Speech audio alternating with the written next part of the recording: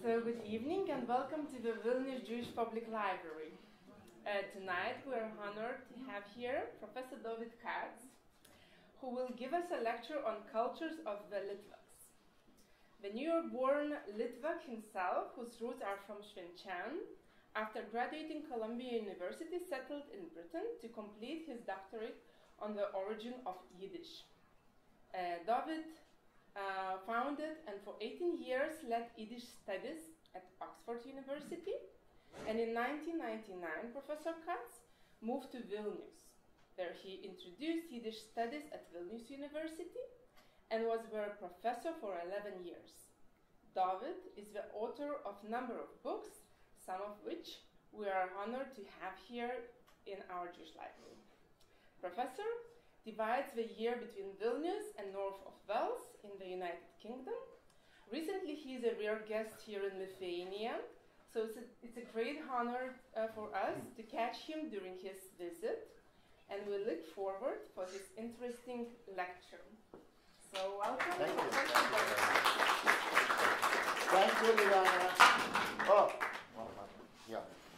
I want to thank Liana for this very gracious invitation. Is it okay if I talk in New Yorkese? You know, now certain politicians in America made it a very prominent dialect, so I can. Yeah. They always say, what does 18 years in Oxford and whatever, 30 more in this part of the world do to a New York accent? I hope nothing. But there we are. I want to thank Liana. She's a very courageous director of the library. I heard that this Katz guy is controversial and she invited him, so bravo. Thank you. I'm honored to be here.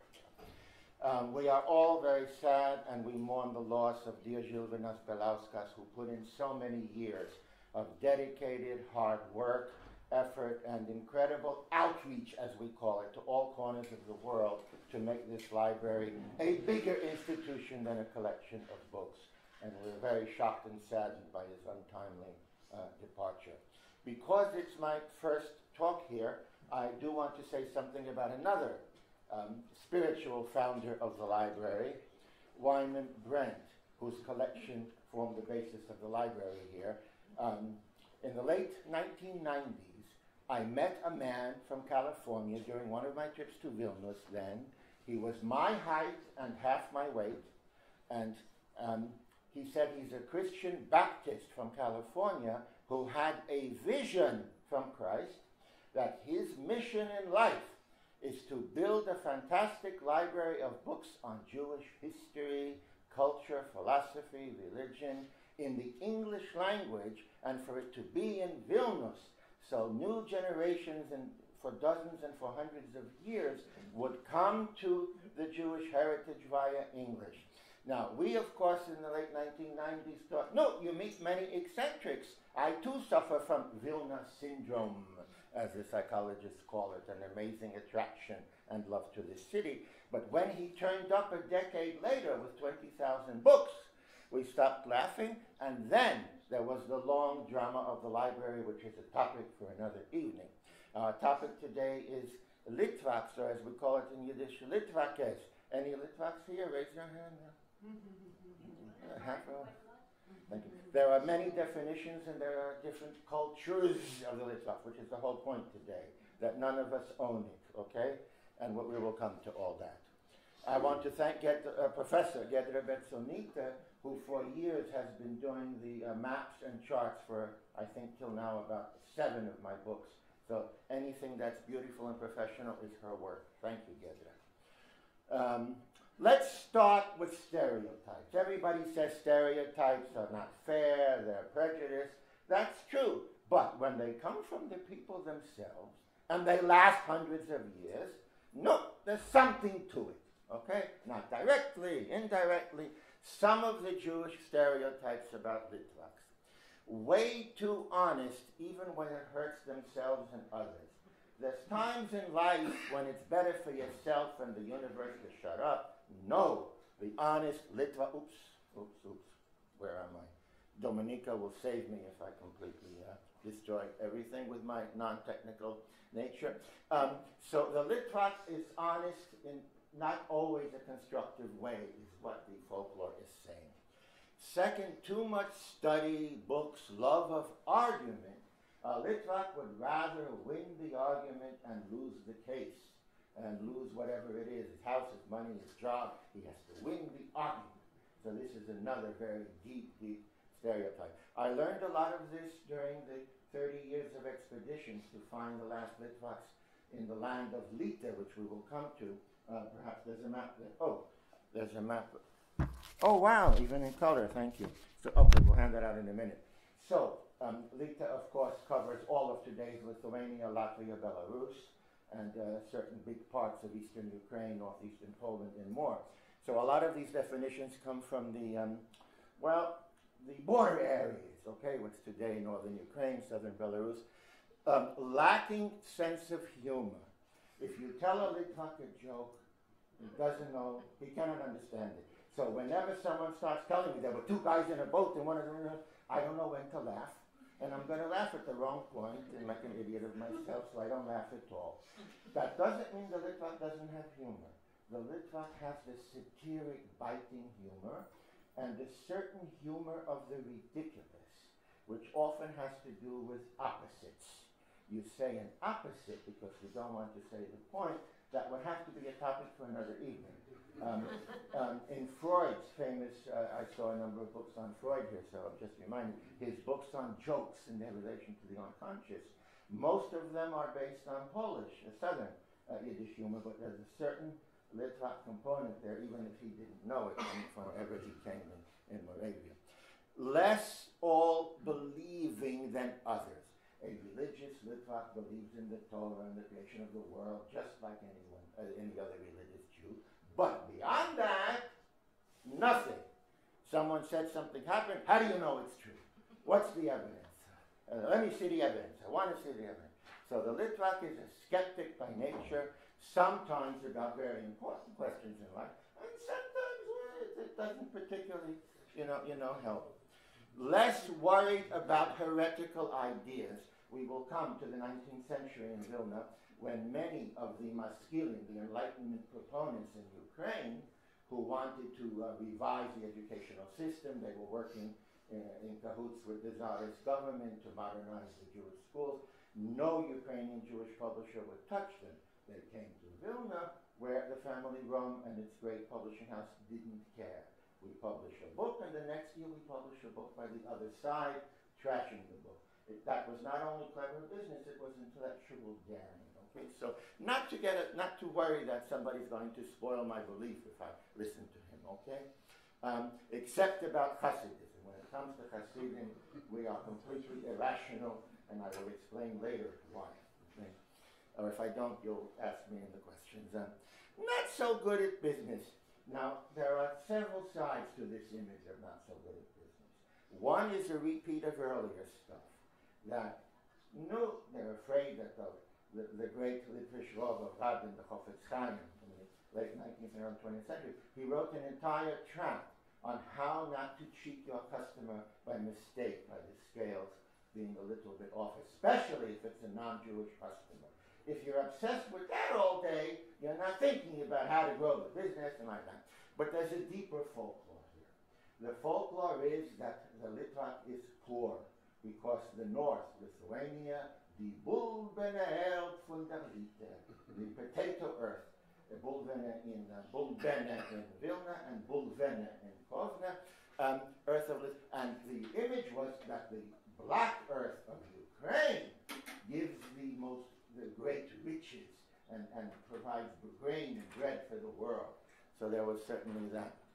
Less fun, okay? Litvaks are difficult people. That's the same. Okay? Lacking in emotion, that where other people cry or laugh or get hysterical.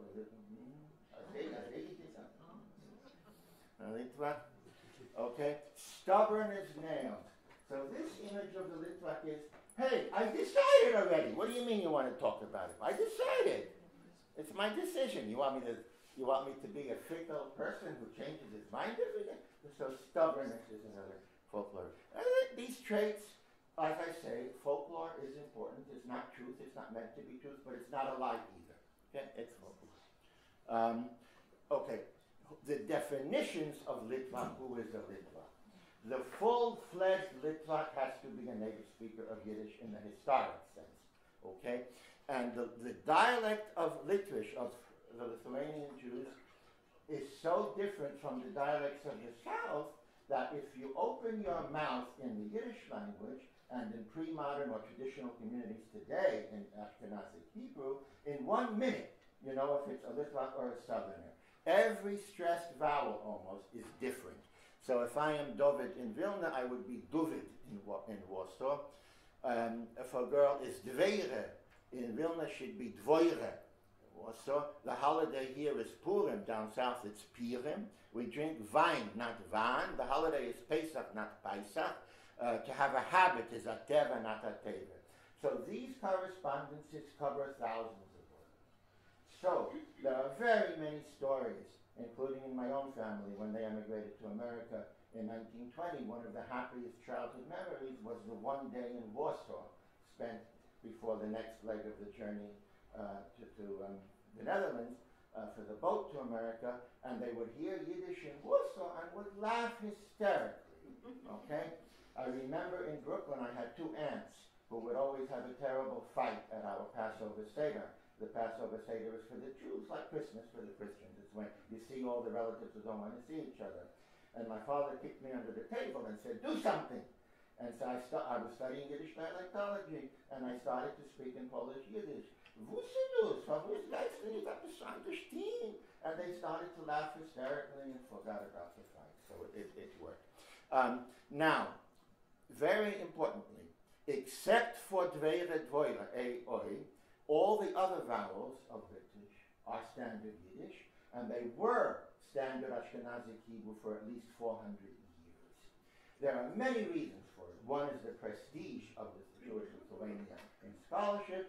But there are also many coincidences, if you believe in coincidences, that the Lithuanian pronunciation is one-to-one more or less with the writing system, which only has vowel qualities, not quantities, all kinds of reasons, closer to source languages, whatever. You can tell I'm a Litvak because I left out the Litvak consonantism, which has been the great shame of the Litvaks, to confuse si and shi. So the traditional Litvaks in most of Lithuania collapsed si and sh as one sound, but people from other dialects didn't hear it as a collapse. They heard the wrong one each time. So Shabbos they heard as Shabbos. Okay, okay, so that is the one stigmatized.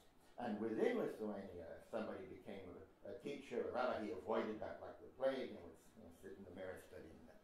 Okay, and then there's a geographic definition. North of a certain line is where these dialect features come. Now, I know that we linguists, philologists talk too much about language and dialect.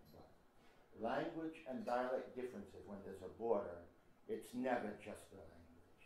It's 100 other things. The folklore, the beliefs, the connectedness, how you cook things, how you see the world. So it's a very wonderful, quick marker when everything changes at a certain dialect. Okay? Now, there's a religious definition that is today very prominent. Followers of the Gaon of Vilna in Jewish religion, non-Hasidic. Okay?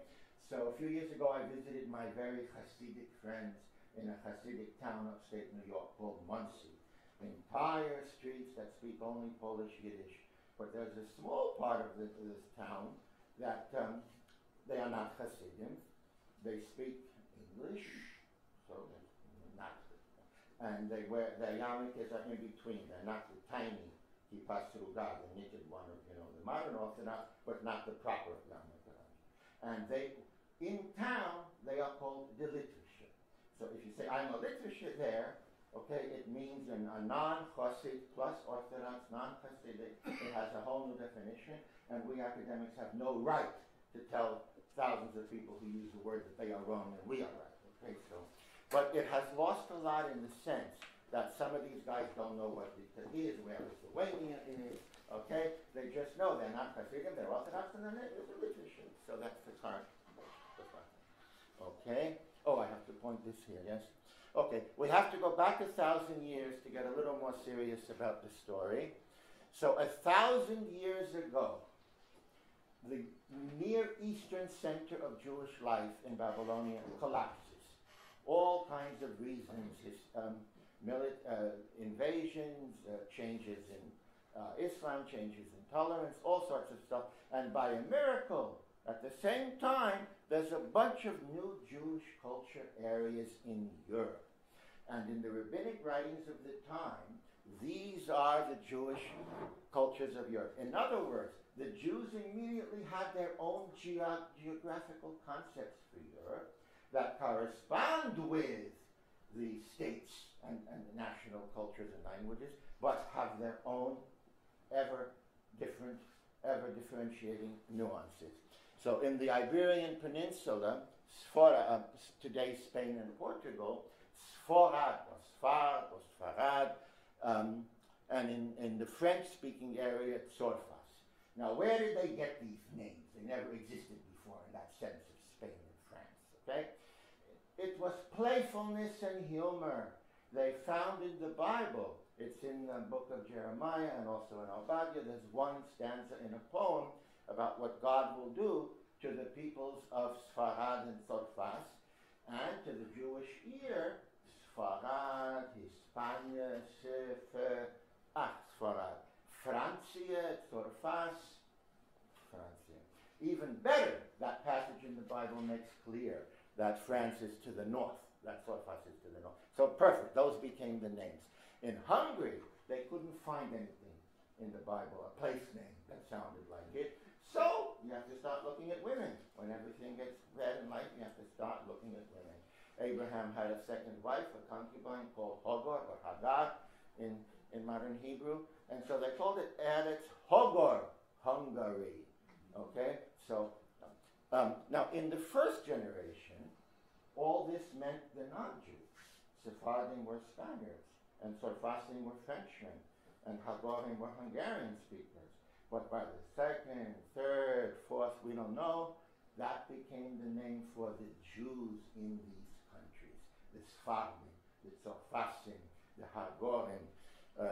In the case of Yavon and Turkey, Greece and Turkey, they actually found in Genesis chapter 10, in the table of nations after the great flood, you find that we learn that Yavon and Togarma are Greece and Turkey.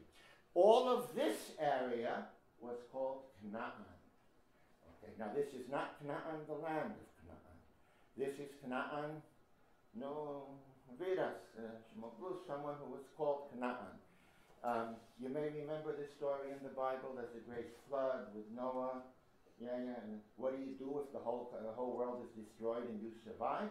You throw a drinking party with the chayims and fun. So Noah made a big party and he got drunk, and whatever he did, but he got undressed with whatever he did. And he had three sons: Shem, the classic patriarch of the Semitic peoples; Japheth, the father of the Indo-European peoples; and Ham, the father of the African peoples. So it says in one passage that Ham looked at his father's nakedness. In another, it said that it was his son Canaan that looked at his father's nakedness and was cursed forever to be a slave unto his brethren. And I remember even in my own New York youth on television, Southern preachers would say, it says in the Bible that they're supposed to be slaves. Really. So anyway, the source of the name is more from Bohemia and the Moravian lands, things that ended up in the Czech countries. That was a center of the slave trade. So slave and Slav are related the same way in many European languages. So the Canaanim were Jews in the Canaanite countries. Okay. We finally come to the largest area in terms of people, Ashkenaz. Ashkenaz, if you look in Genesis 9 and 10, Noah had three sons. One of them was Japheth, and Japheth had a son Gomer, and Gomer had a son Ashkenaz. So it's in the line of the Indo-European peoples. There's a lot more to it. If anyone is interested, I can send you a paper on this. Many in Talmudic debate, there's all kinds of legendary material of a Germanio that is somewhere, and that has something to do with this same family line from Ashkenaz. and it comes from the Aramaic word garmo, which means bone, and if it means bone, it also means white. And the Talmudic literature tells us because they were very pale skinned, unhealthy, you know that pale skin that Northern Europeans have. Now, Ashkenaz and Sfarad are the only two survivors today. The others are forgotten unless you study this kind of stuff. So let's talk a little bit about Ashkenaz. Around the year 1000, a little bit, and then in the next 100 and 200 years, Ashkenaz became the world center of Jewish law, jurisprudence. Rabbeinu Gershom Moyer HaGoylo, or Gershom Or HaGolah, is considered the symbolic father. He issued edicts that were very novel in Judaism. For example, you can only have one wife. That's very anti-biblical. I mean, whether it's Abraham or Moses or David or Solomon, you find me someone with one wife. Historians today say it was an accommodation to the Christian surrounding. But whatever it was, another one of his edicts is very painful. If somebody was forced to be baptized to save his life and then returned to Judaism, you must never mention it to him. And the third edict is today still the source of humor. You may not ever read one word of a letter addressed to someone else. Okay? And so if we want to write that something is private in Yiddish or in Hebrew, in educated modern Hebrew, you write Bechadrag. Bechadrag, the Jews love acronyms. Becheirem de Rabbeinu Gershom. This letter is under the ban of Rabbeinu Gershom. It's only to be read by the recipient, okay? So Ashkenaz became this world center of rabbinic Judaism. Sfarad, on the other hand, became the world center of Hebrew poetry, of philosophy, of philology, of many much more worldly, universal, very different civilizations. And both were destined to survive because they were destroyed in their own country, and the exiles maintained them in many, many other countries. Right? So I have to point this here. In Ashkenazic civilization, Yiddish is the only spoken language. Nobody spoke in daily life any other language. But that does not mean that Hebrew and Aramaic were dead languages. They were not. First of all, everybody learned the prayers and many parts of the 5 books of the Torah, the first 5 books of the Pentateuch. So there was incredibly much study of Hebrew, and more learned males went on to study Aramaic, which is the language of most of the Talmud and the Kabbalah. But more than that, throughout the history of Ashkenaz, new works were being written in both Hebrew and Aramaic. So if people are writing new books in a language, it ain't a dead language. It's not a vernacular, okay? But it is a very living language in another way. And there is also a societal difference. Yiddish is universal. The most simple person and the greatest rabbi teach only in Yiddish, but the same rabbi who would write a personal letter in Yiddish would write a commentary on the Bible in Hebrew and a commentary on the Talmud or Kabbalah in Aramaic. And they are very different languages, although related, okay? So it's not the same. They never jumbled into one language. Okay, so aspects of Ashkenazic Jewry, which was universal until the modern period, when you had the various revolutions we will come to. It's Torah Judaism, as it's often called. Now, the word Torah can mean the 5 books of Moses on the scroll in the Bible, that you see on the Sabbath, raised in the synagogue, or it can simply mean the text. If it's a printed book, it's called a Chumash. That's a Genesis, Exodus, Leviticus, Numbers, and Deuteronomy. That's the Torah. But the word Torah here doesn't mean that. It means the whole rabbinic Judaism, that's modern religious Judaism, concept that every word in the Torah was written by God, even when it says that so-and-so wrote this or said this. The heretic philosopher Spinoza, who got himself excommunicated without even being a Litvak, he wrote, how can you say that it's all by God when it says itself that this was by this one and this was by that one? It's a belief system, it's a religion, that God gave the whole Torah to Moses on Mount Sinai, not just the 10 Commandments, as it says in the text, that every dot and line and word is meaningful, and over thousands of years, great scholars interpret what it means in law. Okay? So over thousands of years, they came up with 613 commandments, negative and positive, based on the Torah. The rest of the Bible, you could have different opinions on, but to be a Torah scholar meant that you are also completely conversant with much of the Hebrew Bible, the Mishnah, the code of law in Hebrew, codified around 200 AD, and the two Talmuds. So that's the Jerusalem Talmud in 400 AD and the main Talmud, the Babylonian Talmud in 500 AD.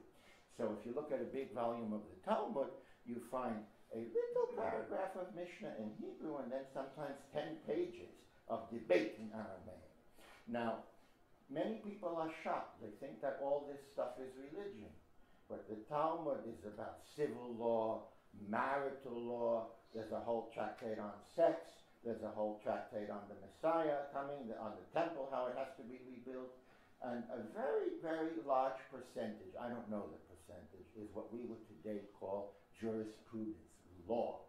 Okay, so there are three whole tractates, Bava Kama, Bava Metzia, and Bava Basra, the first gate, the middle gate, and the last gate, that all about the laws of damages. If a brick falls out of this window by mistake and injures someone, what is the liability of the landlord, of the tenant, of the guy in the street who it fell on? Did he have a chance to move?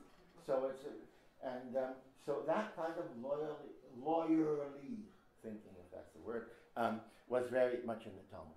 Then there's a very big mystical tradition, Kabbalah, that needs to be the subject of a separate evening. But I want to say it's in Aramaic, and it involves a lot of philosophy.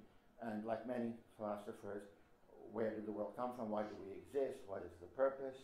And it has very many daring views. That is why in traditional Ashkenaz nobody could study Kabbalah unless they were a very learned male, sorry for the chauvinism that was there, over the age of 40, who had already mastered the Talmud. Okay? So it's not for going to some Kabbalah show and putting on something on your hand and being a Kabbalist. It's hard stuff. Now, what did the Ashkenazim believe? Besides one God, that's obvious, and besides the Torah, now that's obvious too. They believed in a religion that's not the Old Testament religion. In the Old Testament, you'll have a lot of trouble finding stuff about life after death or a Messiah, unless you interpret or believe something, whether Jewishly in the Christian way or any other way. But post-biblical Judaism has the concept of the afterlife, just as Islam does. And this concept, it's hard to explain it now to modern people. I've been fortunate enough to know in my life, and I still do, proper religious Ashkenazim who've never been, they have not been ruined like us. And for them, the world to come is every bit as real as the sun and the moon and the morning and the evening and the autumn and the summer. Okay, and that the future Messiah will come. And some of you may know there are two very similar religions, Judaism and Christianity, the same Messiah from the same root, David, Boaz, and one of them says he came already, and he'll come again, and the other one says he never came, and he's going to come, and that will come into the great tolerance of the Grand Duchy that we are coming to, but we have to get there. Okay. In the Middle Ages, when confronted with convert or die, the Ashkenazic ethos was, of course I want to die. I'm not going to be baptized. I'm going to die. I'm going to go to heaven and have eternal life in heaven. It wasn't a question. This is very closely tied with something a lot of modern Jews don't want to talk about, strict pacifism. You're going to kill me. Okay, I will go to heaven. I'm not going to take up arms to fight you. And there are very, very many Holocaust chronicles about the rabbi in the town preparing his people for the mass murder and preparing to be sure they can say the prayer Shema Yisrael before death. Complete pacifism, no arms. It wasn't America, the Second Amendment. What is it? You buy a 16-year-old a gun for his birthday. No. It was a completely pacifist culture. And the heroes of the people were the great scholars. So here I have to say a word about the word rabbi. When you think of a modern rabbi, it's not the right word for what these guys would have wanted. These rabbis were the intellectuals of the time who had vast reading knowledge. They had to pass hard exams to get this degree, smicha it's called, ordination. And they were the intellectuals, the chattering classes of the period, and many of them were writers, and they wrote commentaries. They didn't write modern genres, novels and poems. They wrote commentaries, super commentaries, that's a fancy word for a commentary on a commentary, and we have Talmudic books that are commentaries on commentaries on commentaries on commentaries, and it's a huge literature. So it was very different from the modern congregational rabbi, which is part of the modern period and the model of Christianity in Europe. So that's, again, a whole different story. It does mean that the Jewish heroes were all learned people, in some cases women, but always learned people, not someone with a sword. So in Ashkenaz, there was a counterculture that was not ordained or sanctioned by the rabbinate, by the religion, and that was Yiddish.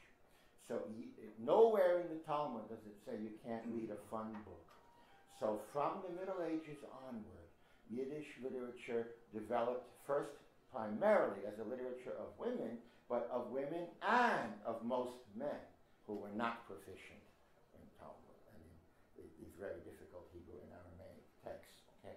And many medieval Hebrew books are Yiddish novels and epic poems. They are reworkings of European epic romances. Kinig Artus Heif was known until around the year 1900. There was a saying in Vilna that meint in Kinig Artus Heif. He thinks he's in King Arthur's court, means he thinks he's a bishop, that he's important. In other words, the book had a life up to around 1900. So for 700-800 years, King Arthur in Yiddish. These books have a lot of humor. They use anachronisms.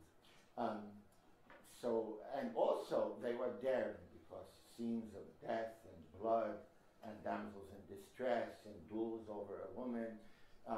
So the rabbis didn't like it, but this was a development of Yiddish literature. The most successful development was the synthesis of East and West, taking the form of the epic poem, okay, and connecting it with Jewish content. So if you remember the book of Samuel, the book of Kings in the Bible, it's full of duels and Absalom's revolt and King David and Bathsheba. It's classic knightly romance stuff. So you have the Shmuel book and the Melachim book, and you have all kinds of humor there. That King David had to stop to say the afternoon prayer, which is anachronistic. It's a Chogishtel Daven in Mincha, where there was no such thing in the time of King David, and the audience knew that.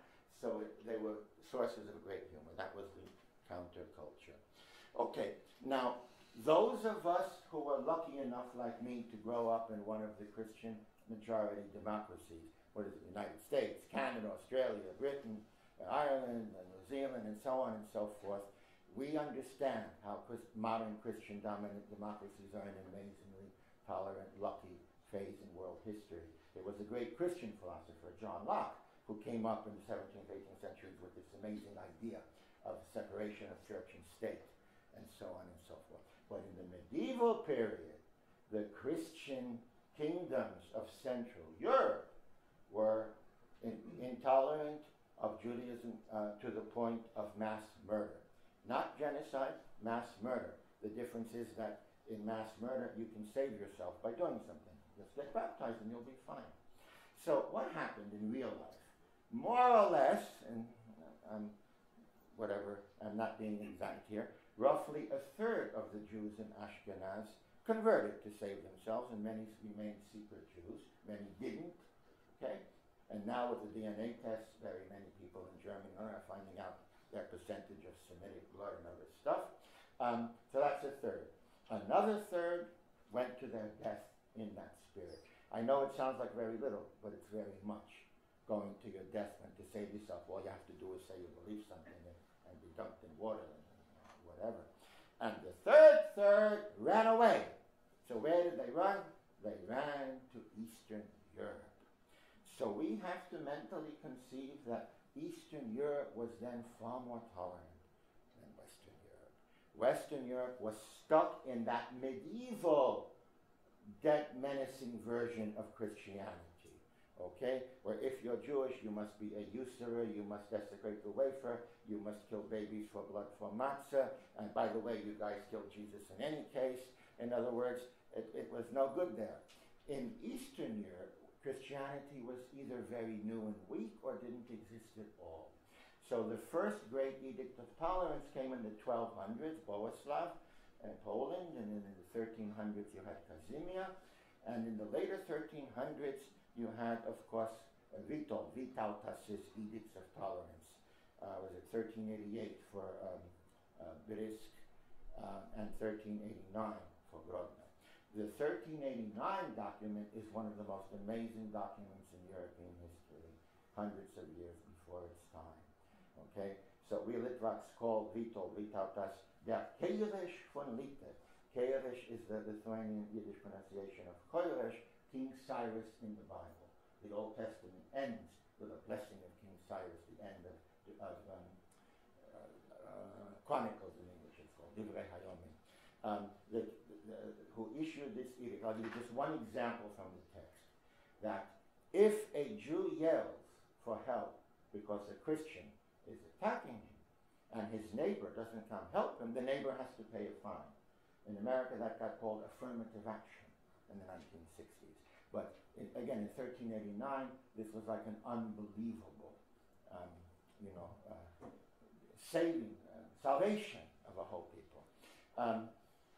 It's interesting that many things I'll say tonight are controversial, as I told you at the beginning are controversial. That Lithuanian multi-theism, okay, I don't like the word paganism because it has many negative contexts, is a formula for tolerance. If you believe in the sun and Perkunas and the moon and the this and that, you're not going to kill someone over the Messiah came once and he's going to come again, or he never came and he's going to come the first time. And from Gediminas onward, was this inviting people with skills and trades.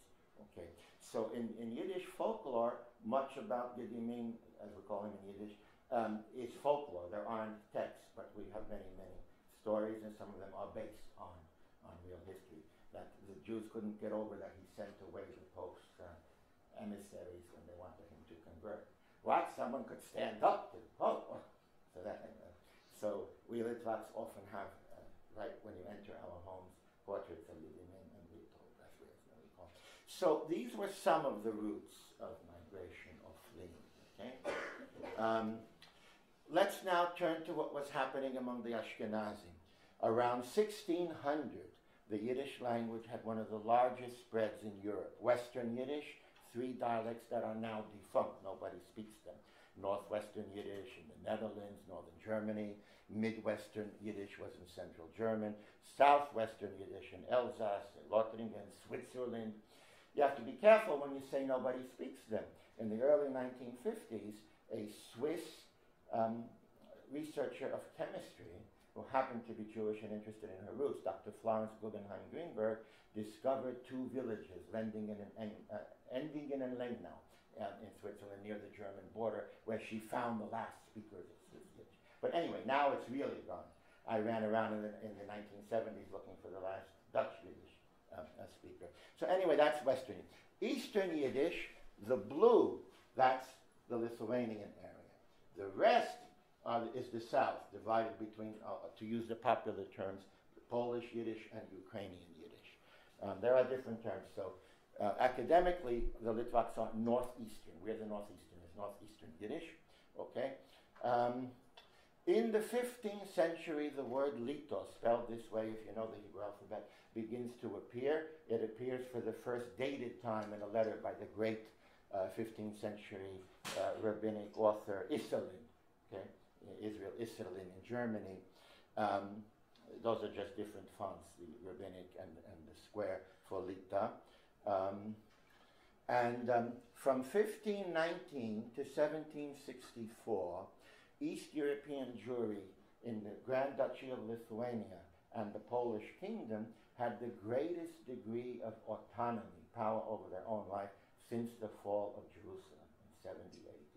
It's quite amazing. It was organized into the Council of the Lands, Vad Hoarotzis, Vad HaRatzot, sometimes called the Council of the Four Lands, but at times it was 3 lands, at times it was 5 lands, and Lito is one of the lands.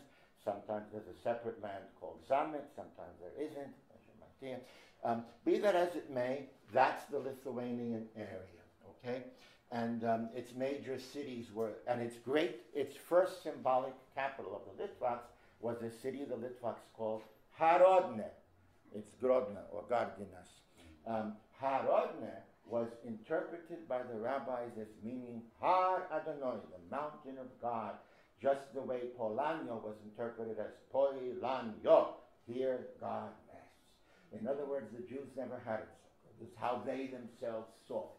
We're talking about history in the eyes of the people concerned, which is very different than our modern needs and inclinations sometimes.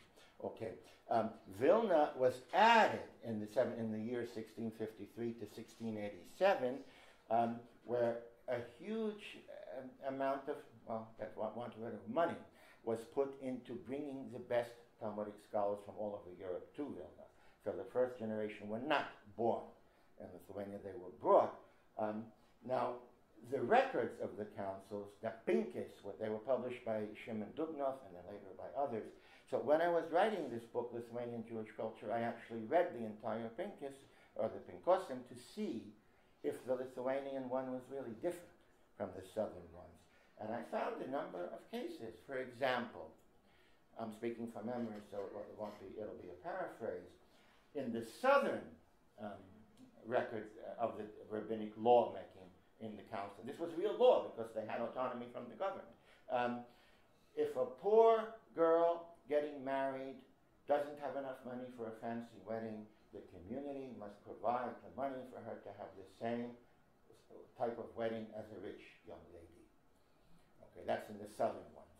And then I looked in the northern one, and it said, it's a sin to waste money on fancy weddings for everybody. You have to use the money to bring a better teacher from a further town to your town. So it's really a different concept. And that's one of the number of examples which convinced me that a lot of it is true. Because I was also a skeptical Litvak and Brooklyn, because it has the same image in American culture. We don't believe anything. Yeah. So that is the map, and you all get a present today of. Do that. So now, the Litvaks were always a stateless culture. In fact, I came in 1999 to help establish the Center for Stateless Cultures at Vilnius University. What is a stateless culture? It's a culture that doesn't want independence. It doesn't claim that somebody took something away and we want this country. No. It wants freedom to be an autonomous minority. So the first thing you'll see about the Litvak conception of Lita, Jewish Lithuania, is that its capital city from the mid-17th century onward, Vilna, rather than Grodno, but this would work for Grodno too, is in the middle where a capital is supposed to be, okay? It's not a couple of miles from Lukashenko's whatever. In other words, it's a different concept. So the non-state aspect has an importance. It means that whoever may win the next war, and whoever won the last war, we don't care so much as long as you leave us alone. Okay? And the Aramaic phrase from the Talmud, Dino de Malchusor Dino, the law of the land is the law. We must obey the law of the land we live in. Okay. These are Roman character transcriptions of the Yiddish name using the Yivo system, where KH is Ch, SH is Sh, so it's based on English. It's the Yivo system. Okay. So one of the ironies of the whole story is that the only language congruent geographically to the Grand Duchy of Lithuania is the language that Jews call Litvish Yiddish. Okay? So Litvish Yiddish is this area. That's a map comparing various versions of the Grand Duchy of the times of Gediminas, of Algirdas, of Vytautas, and the specifics are for another day. The linguistic territory of Yiddish goes all the way to the Black Sea in this narrow strip that's not part of classical Lita. That's from the early 19th century settlers in Tsarist Russia. when there were very many projects to turn the Jews into agriculturally competent people. And so one of the highlights of my 30 years on the road, looking for the last Litvaks, coming to a little town near Kherson that has had some long, horrible Soviet name I couldn't pronounce. I don't know what it's called now. We found the oldest Jew, a magnificent woman in her 80s, and she said, our town is Naikovna. So it was Naikovna for hundreds of years until the Soviets. So that's colonial Litvish. I asked them, are you Litvaks? No. But I said, what language do you speak? We speak Litvish. Wir reden Litvish. So that's that, whatever you want to call it, a tongue, a protrusion. Okay, so Lita by the 17th century was suddenly becoming famous throughout Europe. Not only Ashkenaz, but even the Sephardic lands. This is a typical case. So a book published in Prague in 1611 by a philosopher. So it brags about the author, that the author, okay, is Yosef Bar Yitzchok Halevi, and he comes from Medinois Lita, Medinot Lita in modern Hebrew, the lands of Lithuania, which I argued in a paper, I hope I might or may not be, is the Hebrew medieval rabbinic and later term for the Grand Duchy of Lithuania. Medinois Lita, the lands of the countries, the states of Lithuania. Okay, United States of Lithuania, Medinois Lita. Later, in the 17th century, you have a generation of scholars born in Lithuania who become internationally famous. Moshe Rivkis is one of the most famous. He fled the war here in the mid-17th century, and when he got to Amsterdam, this very poor, rabbinically learned man was shocked that they were giving him a huge salary to correct for publication an edition of the Code of Law, the Shulchan Aruch. Being a Litvak, he couldn't just correct. He also wrote a reply, and that became his commentary to the book he was correcting, which became just as famous. When he was old, he wanted to die in his native Vilna, and he left most of his money with a bank to be given to a descendant who would one day be proven as the young man to be a great genius in Talmud, and that was Rebbe Eliyahu, the Gaon of Vilna. So in Lithuanian Jewish culture, you can find the generations of how the story of the Be'er HaGoyla. If the Gaon of Vilna had to make a living, he wouldn't have been the Gaon of Vilna. Okay, he had this family trust. I think it was called. And finally, you see, I arranged this for a real Litvak to walk in. Just when we were talking about how in the 17th century that already Sforim were beginning to brag that the author is from Medinois Lito. Ich laut sie besetzen auf Yiddish. Das Haremis Litvak. Thank you, he has saved us tonight. And I will introduce him properly when we come to this chapter. Okay, so the Be'er HaGoyla, Reb Moshe Rivkis, returned to Vilna after he had been paid so well in Amsterdam to do not only the proofreading, and he wrote the commentary on the Shulchan Aruch, and left that sum in his legacy for a future great-grandson to be able to study Torah all his life. That, of course, is the only picture of the Gaon of Vilna taken from life by a Catholic student at what's now Vilnius University. And it was a wonderful scholar, Zusia Ephron from Israel, and he came here in 1997 when there was a conference in the 200th Yortzeit of the Gaon of Vilna death anniversary, and he told the whole story of how he made this copy from the original that was, of course, destroyed in the war, and had that tradition of having been done from life by that young Catholic artist who was captivated by the idea of this great rabbinic figure that Jews from all over come to see, and this guy the great rabbi has no time to see anyone. You can't even see him because he doesn't leave the house very much. Okay, so it comes to that. In the 18th century, Lita became the center of opposition to the Hasidim. You've all seen Hasidim, with the white tights and the long payas, and unlike us Litvaks who are completely conventional looking. And that the Hasidic movement was born in Podolia in Ukraine, in Uman, Mezhibuzh, in Vinnytsia, and it was a revolutionary movement that came up with the idea of the holy Rebbe, who is holy in essence of his having a direct line to God, and his son or whoever replaces him, the holiness is said to go to genetically, and that person, and for the Litvak, this was horrific. It was anathema. You have to study. How many years do you have to study to get a smicha in Baranovich? You have to study. You have to know what you're doing. You can't just say, I'm holy. Okay, so the Litvaks couldn't stand. There are many other differences, okay? The prayer rite, the Nusach Ashkenaz, the prayer rite was replaced by the Nusach Ari, or in the 16th century Sapphic Kabbalistic version, or in the case of Chabad, of course, Alpin Nusach Ari. It's not even the Nusach Ari, it's according to. So the point I'll be trying to get to is, it was not the age of the internet. And if this had been a story about a new movement in Podolia, I don't know how many miles, 10 kilometers that is from here, maybe somebody knows, Uman, Mezhibuzh, Vinnytsia, those places, nothing may have happened here. But there were Lithuanian Hasidim up north, and in the early 1770s, they set up two little prayer houses in a suburb of Vilna. What is it called? Antoko. Okay?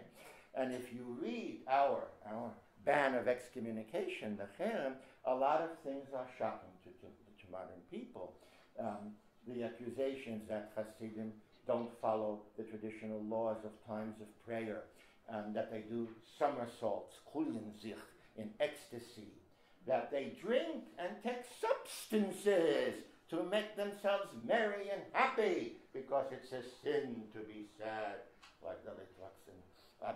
Anyway, on and on and on. And so after the ban of excommunication, the first one was 1772, there was this new sense of Litvak and Lita in the religious and philosophical sense. Okay, and the most prominent and effective leader of the Lithuanian Hasidim was, of course, Shneur Zalman of Yadi. He was born in Liozna, by the way, Chagall city, but he moved his court to Yadi. Later, his son moved it to another town, Lubavitch. Anyway, now we think of Lithuanian Hasidim as Lubavitch, but there had been many small courts. Amdor, Chernobyl, Karlin, Lechovich, Kedenov, Kobrin, Slonim. They were all Lithuanian Hasidic outposts, all on the territory of today's Belarus. There's many stories about all of these. In Amdor, in Dura, just south of Grodno, we were able to find the last Jew in the 1990s, in his 90s, who remembered legends about how they were eradicated by the Misnagdim from Grodno, and how the folklore of these stories lived on. In the case of a city called Pinsk, there's even a difference in the name of the city. Historically, Karlin is a suburb of Pinsk. It's the other side of the river. It's part of the city. But in Yiddish rabbinic culture, Pinsk is the Misnagdic Litvak name for the city, and Karlin is the Hasidic name for the whole city. Yeah. Kedenov, what is that called now? Jeans? I don't know. It has a very strange name now. But in Vilna, between the wars, there were 100. Kedenov moved to Baranovich. Yes, and Baranovich. Slony moved to Baranovich. Slony moved to Baranovich. Was next door to Baranovich. Right. But Baranovich had Litvak as Anxidim, or? Yeah, Slony both. was the biggest. Was both, yeah. But Kedenov was also active. And in Vilna there was a Kedenov Klois, up until there was one of the 10 Hasidic prayer houses in Vilna out of 160. There were 150 Litvish Misnagdic ones. There's a slightly different rite, or not so slightly, if this is important to you, of the prayers, and a number of differences. Okay, so a new definition arose of Litvak. That a Litvak is a Misnagid, is a non-Chassid, and you also had it ethnically, ethnographically. The Litvak speaks differently. He says L'Teire, not L'Toire, Purim, not Purim, Pesach, not Pesach, and as we discussed before. Now, how did Southerners refer to us Northerners? Okay, so in many Hasidic communities, Misnagid is a terrible insult. I grew up in Borough Park in Brooklyn. When I was a child, half the population were non-religious Jews, secular Jews. The other half were Catholics. And I was about 11 when there was a big Hasidic invasion. And they started to call our family the Misnagdim. And I remember asking her, what's it? And so it means opponent. So you can call us Protestants, but we don't think we're the Protestants. We're the Catholics because we continue doing what was done before. They made the revolution. But all that is in Yiddish folklore. They often call a Litvak a Tselem kop, somebody with a cross in his head. Tselem is a cross. So one definition or explanation is that the Litvak is less pious and more skeptical, as we discussed a few slides ago. And another one is a Litvak legt sich in der Länge und der Breite der gehende Sache. A Litvak stretches out in breadth and in height to get to the bottom of something, obsession to know the answer, to study it. So that is the origin of Tselem, or at least we like to think so. Okay. Now, the big revelation of tonight. What's it? I'm the last guy in the universe without a mobile phone. Baron once said to me, I think, yes, Dovid, I know that officially you don't have it, but tell me. I don't have one. I really don't have one. I'm going to walk around with a macharait. Anyhow, the Southerners came up with an insult for us Northerners. Anybody know what it is? Litvak. Okay. So in the Yiddish language, and in some Slavonic dialects and languages, the stress suffix ak is always an insult. A folyak, a lazy person. A tzvuak, a hypocrite. A paskunyak, a horrible person. And there are other words that are not appropriate for such an elegant audience, and I will not refer to them. So what happened? We Litvaks embraced the insult, but we changed the stress because it only sounds horrible when it's stressed. Litvak. And we became Litvak. Litvakes. So I often find it amusing when people who don't know that welcome this as the great center of Litvak. So like many ethnonyms, names of peoples, it started as an insult, and it was embraced. Why was it started as an insult? Because they didn't like the Northerners. They regarded them as not pious enough, as too skeptical. After the Hasidic Revolution, they regarded them as heretics who don't believe in the Hasidic Rebbe. There were all kinds. They were two different tribes. If you look on your map, you have the map. If you look at the map, I spent 30 years on that southern line to find the border of Lita and Point. And it was if the two tribes. Did you follow the fish? Yeah. So I said before that all dialect lines that are very stark. We said at the beginning that every vowel is different. Yes, that Dovid is Dovid, and Purim is Kimin, and Purim is Pirim, and Pesach is Pais. It's never just language. There's everything: tradition, food, preparation of fish, and gefilte fish, and there are many ethnographic studies of all the non-linguistic features. So the difference between Hasidim and Misnagdim is a central one, but it doesn't exactly follow the line because there are some northern Hasidim like Chernobyl. Okay, so now you know the origin of Litvak. They called us Litvak, and we became Litvak. That'll teach them.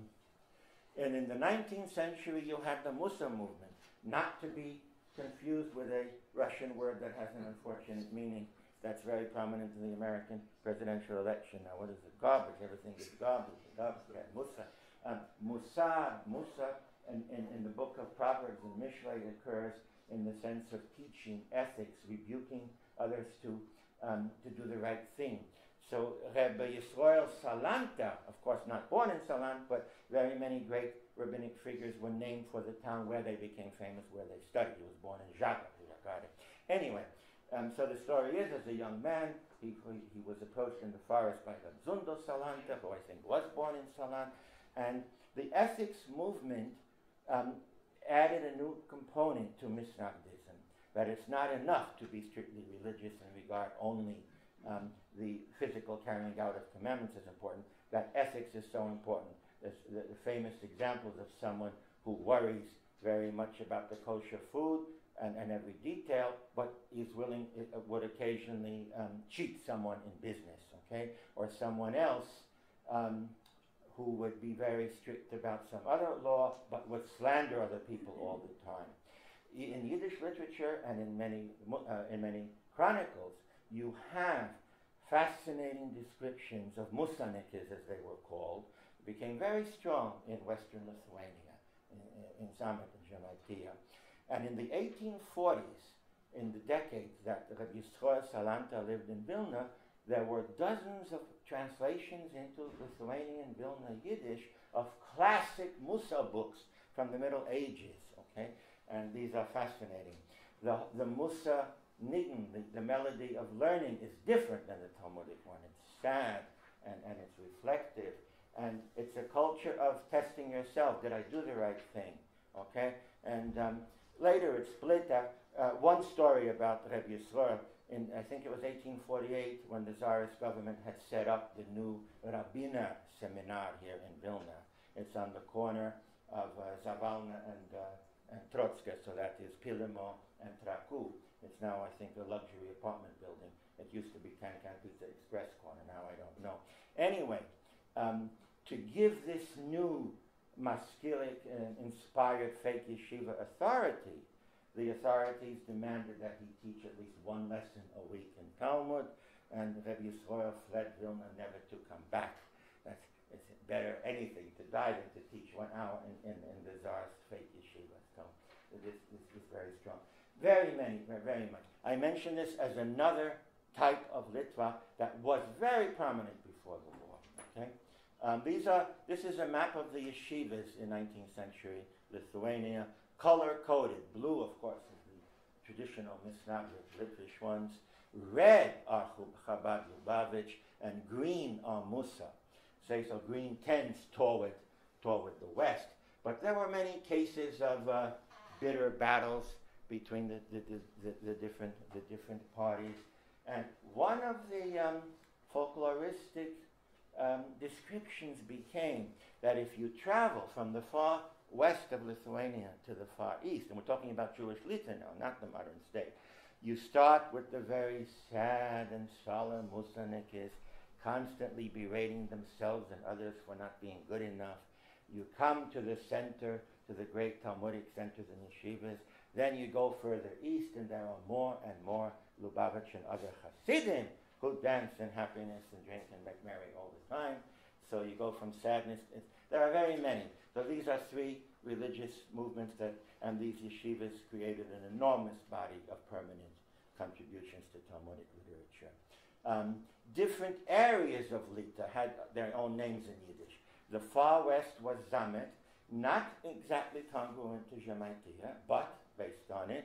Okay, the east was Reisen, and so Vitebsk was in Reisen, and Salant was in Zamet, and they were all in Lita in the wider sense of Lita. Okay. And there were others, Polesia, Latgale.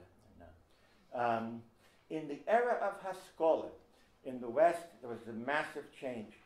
Western Ashkenazim disappeared by and large, or to a great extent, as an ethnographic, linguistic entity in the 18th century. They became German Jews of the Mosaic faith. Moses Mendelssohn and his people in Berlin wanted to create the new modern German-speaking Jew who would be a doctor or a lawyer or even at least an accountant, but would go to his temple on Saturday where the organ would play. And anyway, so Sunday. Not Sunday. Sometimes Sundays, right? That was a machlokes between the Reform movement. Absolutely right. And there are many stories of these guys coming to Eastern Europe to try to spread it. So Yiddish literature is full of descriptions of, they were called die Deutschen Rock. That meant a short coat, a German coat, short. So a Jew would come from Germany, or a Jew who was persuaded of the Haskalah in Germany, would come to a town in Lithuania, Poland, Ukraine, and give a speech that you have to modernize and learn Russian and learn Polish, learn whatever, and stop speaking. I'm a shugina. It's crazy. What are they doing here? by the early 19th century, that developed the East European Haskalah, which was to modernize without assimilating, and that led to two great new literatures, modern Hebrew literature and modern Yiddish literature. Okay, and and Vilna became the center of part of it. It became the center of publication. For example, Tudo B'Yisrael couldn't be published in Ukraine, so they came to Vilna to publish it, a modernizing book that attacked the traditional Jewish schools. So Litvaks were primary among one branch of the Jewish political revolutionary movements that became the Bund. And the pre-founders of the Bund were the two Aarons. Long, complicated stories. One of them ended with suicide over a young lady in America. We won't get into that today. That's for a history of Jewish socialism. Aaron Lieberman, who was born in Lune, that's not far from Pinsk, or Karlin, sorry, and Aaron Zundelevich, who was born in Sul, which is not far from here, but on the other side of the border, a little bit to the southeast. Arkady Kremer was from Svincian, Shventionis, and his wife, Pati Kremer, was born in Vilna. Now, all of these guys studied in that fake yeshiva on the corner of Pilimo and Krakow, or Zavalna and Trotskergas, and underneath the Talmud, or supposed Talmud, was the revolutionary pamphlet by Marx or by Engels, and it became the hotbed of secret revolutionary activity, and finally the Tsarist officials understood and they closed it down. But Bundism was being established by each. All of these people, just like all the great original Hebrew and Yiddish writers, grew up religious, Orthodox. Today we would call them Haredi, okay? So that was in their background. You read some of their memoirs and it's full of flowing, flowery Talmudic language. So these were some of the early Bundists, but now we'll come to modern Hebrew and Hebrew culture.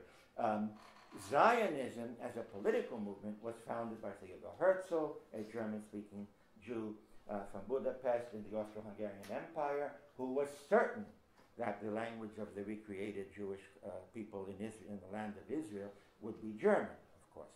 It was Litvaks who came up with the crazy idea that you can actually revive Hebrew as a language that somebody speaks. Okay, this guy, Lezer Perelman, you may know him as Eliezer Ben Yehuda, was born in Lushki, not far from here. It's at the very end of Vilna gubernia, the end of Vilna province. At times it was in Vitebsk province, and that ended up being in the folklore because everybody wants their roots to be in Vilna province. I've seen fistfights over that in my time.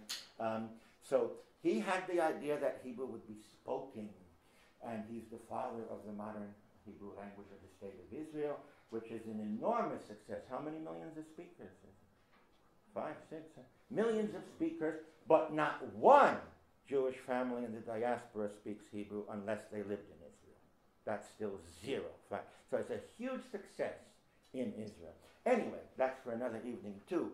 It's very unfair to talk about the father of modern Hebrew and not the real creators, the mothers. There were some people in Litvak that spoke Hebrew on Shabbos. Only, well, they didn't have a whole conversation about everything, and like Melach, Yayin, Mayim, Yesh. That's not speaking Hebrew. Okay? To be able to have a conversation about the most intimate things, it was Lezer Keperelman, being a Litvak, decided he would marry. Here I'm being very, politically incorrect, so my many Israeli friends will forgive me. He didn't look for a woman he would fall in love with or was beautiful. She had to have the best Hebrew. He went around interviewing, and in a village, in a town, also as a Vilna gubernia, in Drisse, he found the Jonas family, where the daughters had this incredible knowledge of Hebrew.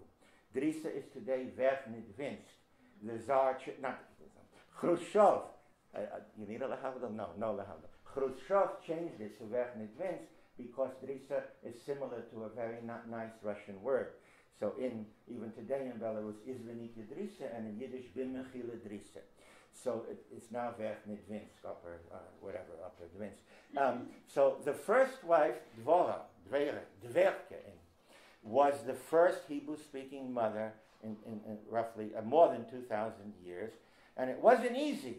There are all kinds of legends and apocryphal stories all the wine was being spilled, but he didn't yet have a Hebrew word for faucet or tap, and so the wine was lost. But the eingesperrter, verachteter Litvak, he wouldn't give in. We're speaking only Hebrew. Anyway, she died of... Faucet is in the mission. Sorry? Faucet is in the mission. What? Faucet is in the mission. What is it? Beres, Bauza. Well, he didn't know the word. It's in the mission of He the didn't- Gemara. That you should tell them. He didn't know it. He didn't learn in a proper yeshiva. That has a much deeper. Rabbi Barron's point has a much deeper aspect to it. That the revival of Hebrew at the time was based on the so-called pure biblical language, staying away from Talmudic language, which reminded him too much of Yiddish. But as it may be, she died of a stress-related illness. And a Litvak is not going to abandon an experiment. So he traveled back from Palestine all the way to Drissa and married her younger sister, Bela, who he changed her name, of course. Bela, you can't go around with a Yiddish name like Bela. He changed it to Chemda. And she became the famous Chemda ben Yehuda. And they pulled it off. There we go. Talk about names. Hmm? Maybe you can tell me why Lithuania is the only diaspora that people have Hebrew names here. Why only? Half the people. Where else do people have Hebrew names? Poland, Ukraine. Yiddish and the Polish. Like which one? Russian. Avrom. Here, no, last names.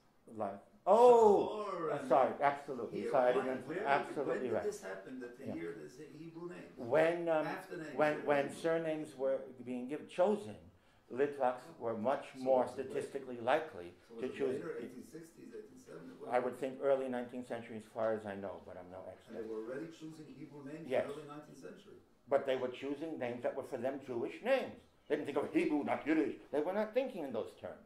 But yes, they wanted classic Jewish names instead of Teitelbaum or something that would be from the trade. So yes, you had many of those. In the Harkavi family, a very prominent family You go from another Navaradov. Hebrew name. Hmm? Another Hebrew name. This is all. Yeah. But you have many debates about whether it's Hebrew origin, but yes, absolutely. Rabbi Barron has alluded to another very important fact that I was afraid to get into, that the knowledge of reading Hebrew and Aramaic in Lithuania was much higher.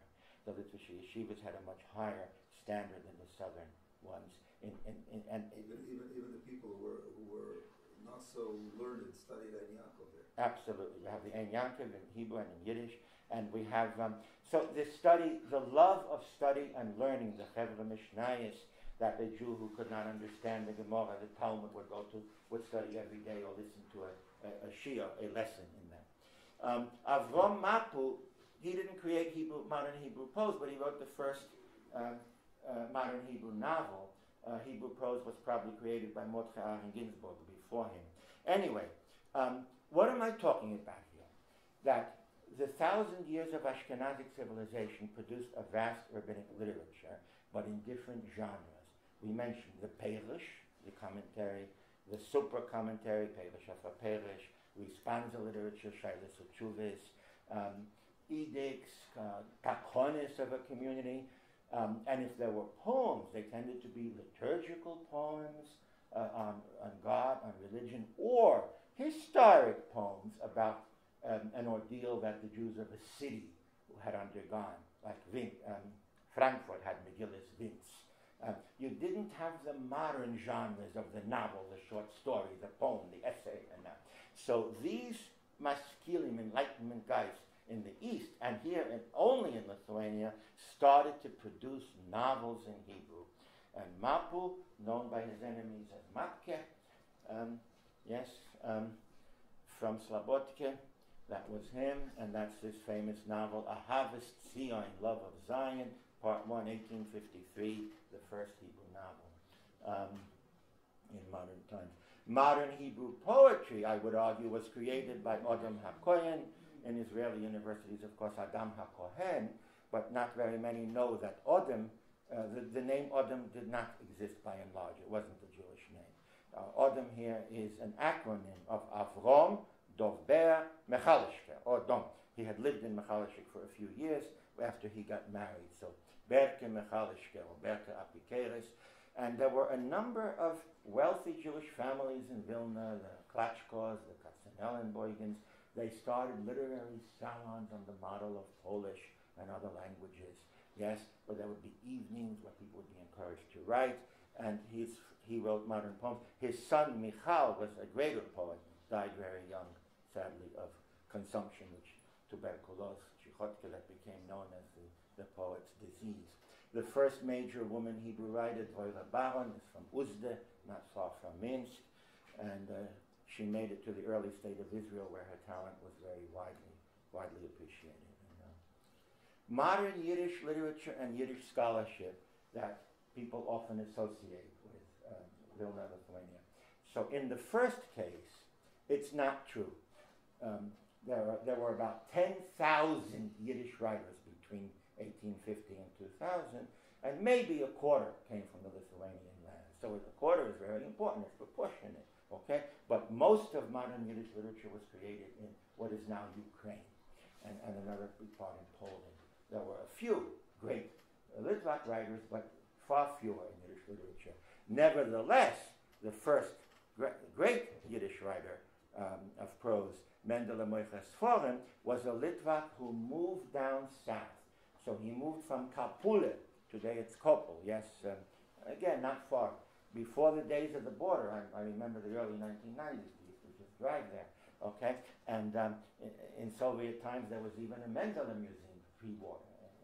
War was just on the Belarus. Anyway, he moved as a teenager to different places, ending up in Odessa, where his dialect changed. But he used his Litvak upbringing and the Ukrainian Yiddish of his later life to create the grammar of modern standard Yiddish. The gender system, the case system, it's his work. It's now in big trouble, but that's another issue. Getting back to the Bund, that's a group of young Bundists. The gentleman in the white shirt, third from the right, is Max Weinreich, who started out as a Bundist. He was a Bundist all his life, but he was persuaded at this conference in 1913 that he was a genius at Yiddish linguistics, at the history of the Yiddish language, to give up politics. And the person who convinced him was the founder of ideological Yiddishism within the Jewish labor movement, known as Esther, a Lamdiger, born in Minsk. Esther Frumkin, or Malka Lifshitz, other names, she had a number of marriages. Esther Frumkin, like Pati Kremer, insisted that the Bund was wrong to accept Russian as a language of the Jewish people, and she was the most important founder of the idea that if you want a minority with equal rights, they have to have a school system in their native language. So around 1900, she wrote the first Yiddish grammar for schools. All of these people came from totally Orthodox homes. In many cases, parents, grandparents were rabbis. Okay? So they were revolutionaries who changed. So that's Esther Frumkin, Malka Lifshitz. So I'm going to talk now about Yiddish linguistics, Yiddish scholarship. We're going to be in the 100th anniversary of YIVO, and I know there'll be a lot done and said about it. So Yiddish literature produced 10,000 writers between 1850 and 2000. As I said, a very small number. Yiddish linguistics, or the academic component of the Yiddishist movement, here's the big secret. It had a very tiny number of people who had a very big output that made a big, historic impact. I have to say that because it's important. People think that before the war, everybody was in the evil. No. The majority of Jews in Vilna were simple religious Jews who had nothing to do with the modern movements. They would read a paper, they were not afraid of them. And then there was the Hebraist nationalist Zionists and the Yiddishist socialists, both minorities. In 1913, Der Pincus appeared. It was a Yiddish academic anthology about the history of the Yiddish language and literature and folklore, entirely in Yiddish, published in folio form with 2 columns, like a rabbinic book. And as you notice, they used the Rashi, the rabbinic type font, for their title. That didn't make everyone happy. It was edited by Shmuel Charney, who became Shiniga. He regretted that choice of pseudonym when he got to America, but that again is another story.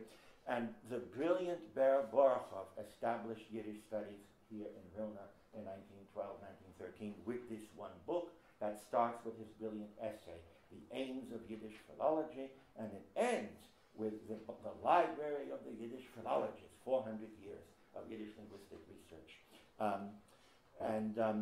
The reason, that's Borochov. He's very famous now as the founder of labor Zionism, especially left-wing labor Zionism. But to Yiddishists who don't care about politics, he's the founder of academic Yiddish. So it's hard to exaggerate the emotive power that suddenly a stateless language with no academies and no money and no army and no navy could start producing academic work in the language itself, not about the language only.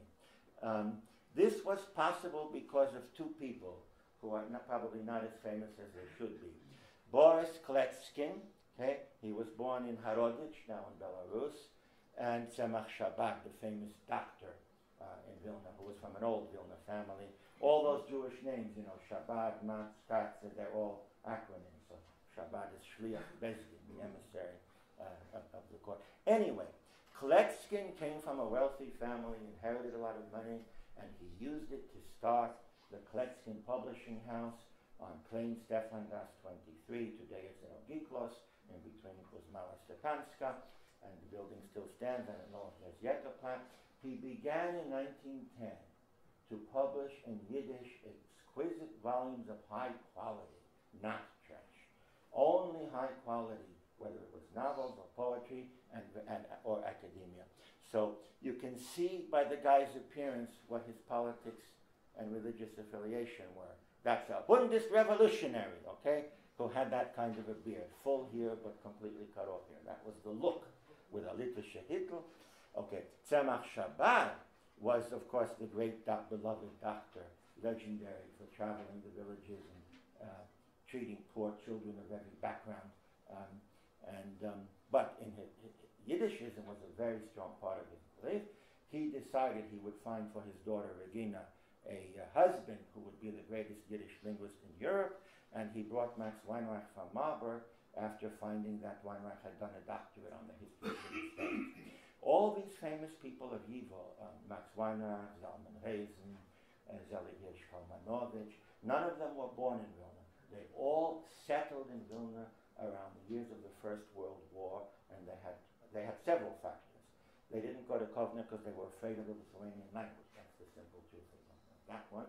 There were these guys here. Sorry, the previous guys. How do I do that? Have I lost my... Nope. No. Sorry, I went to the end. Here we are. Okay. There were these people financing top Yiddish scholarship. That was a second motive. And there were more. That Vilna was, from 1920, was open to Warsaw, Berlin, to all those direct train routes, all kinds. Vilna, and the prestige of Vilna, the rabbinic prestige, was for them the background for creating a little tiny circle of Yiddish studies. So Shabbat brought Weinreich and made him, and eventually Shabbat was the real founder of Yivo because he gave the money for it here. The idea was founded by Nochem Stif from Ukraine, who was living in Berlin, but that's the topic for next year. Okay, so that's that's Zalman Reisen and Max Weinreich, and the first 10 years they published a dozen or so massive big volumes of scholarship that brought together religious writers, secular writers, non-Jewish writers, but in Yiddish, and in a new academic style of Yiddish. Finally, there's a maverick streak of Litvaks who have become part of the law, Yosher Mekandia, or Yosher of Crete, or Joseph Solomon Del Medigo. In other words, he was a doctor. He lived in the 1620s here. He wrote a reply to the Karaites, the Karaims, Isaac of Trok. One of the most amazing is Solomon Maimon, Shlomo Maimon, who's known to philosophers, not known anymore. Pupil of, he was in touch with Kant, who said that Maimon is the only guy who understands me. Anyhow, he was a Litvak born in Niezhevich, and very tumultuous life. In addition to his brilliant philosophic papers, of which I didn't understand one word, he wrote an autobiography that's translated into at least a dozen languages, including English, German, Russian. His autobiography is sensational. Firstly, it's all about his sexual adventures and misadventures, and his disdain for traditional religious Jews, both Misnagdim, but especially Hasidim. So many of our pictures of the fights, the early fights between Misraim and Hasidim, a little bit east of the Vilna area, but still in Vilna province, are in that book by Shlomo Maimon. And of course, the creator of Esperanto, who was born in a Litvish city called, Kovna in some versions, but known from Bialystok as his center. And he, the creator of Esperanto, it's not very well known. He wrote a Yiddish grammar, and in 1909, under the pseudonym Dr. X, he published in Vilna a sensational pamphlet with an idea that brought together the Jews of every tribe against him. He proposed, are you ready? Getting rid of the Hebrew and the Jewish alphabet and devising a Latin alphabet to make Yiddish a European language. And when he was challenged, but which dialect would it be based on? He said, of course, the Lithuanian, because it's the only correct one. So that's the same Zamenhof. Okay, 1900, there were 3 different spellings and concepts of Lita. It had always been spelt in traditional works for hundreds of years with an aleph, officially Lito, but informally Lita. But from around 1900, the Yiddishists and Hebraists wanted their spelling to reflect their movement. So the Yiddishists insisted on Lita, with the ayin that's to make the informal pronunciation formal. And the Hebraists, who were beginning to aspire to so-called Sephardic, to Middle Eastern Hebrew, Lita, and wanted the they spelt it with a hey. And you find some fascinating things on the title page of books. Okay, in the interwar years, for the first time the Litvaks were dispersed, in the sense that in the Grand Duchy of Lithuania, and after the union with Poland in the 16th century, in the Grand Duchy of Lithuania and the Kingdom of Poland, and then in the Tsarist Empire, in all these cases, the Litvaks were more or less in one country. Okay? And after the First World War, a Litvak in Riga is suddenly a citizen of Latvia. Litvak in Kovna, he's a citizen of Lithuania, citizen in Vilna, citizen of Poland. And if he's in Minsk, he's in the Belarusian Soviet Republic. If he's in Chernigov, he's in the Ukrainian Republic. And that led to many people not being comfortable with the word Litvak. I mean, if you take the great Yiddish poets of Vilna in the 20s, they may have been loyal citizens of the Polish Republic, but in their Yiddish writing it could only be Lita, because Poland was completely different. So the great Kulbach in his poem Vilna, yes, you are a amulet inscribed in deep in Lithuania, in Lita. Okay? In the lands of emigration, there was a lot of humor, Litvak and Galiciana. We Litvaks like to call all the southerners Galiciana. It's not accurate. Galicia, 1815, the Congress of Vienna. Galicia itself has 2 Yiddish dialects. Half of it is Polish, half of it is Ukrainian. So Litvak and Galiciana became part of vaudeville and sometimes cheap, well, not deep Jewish humor. And you have all the jokes and skits about mixed marriages. I am a Litvak and she is a Litz, and so on. It's basically a north-south division, if you want to talk about it more objectively. In the major, so after the Holocaust, here in the historic homeland, the Soviet oppression left really no opportunity for cultural or religious continuity. In Yiddish literature, a very few writers preserved for the generations the lives of their youth. Chaim Grada, Avram Karpinovitz, Zalman Schneier, Avram Sutzker, and others. Okay, they're all not that famous.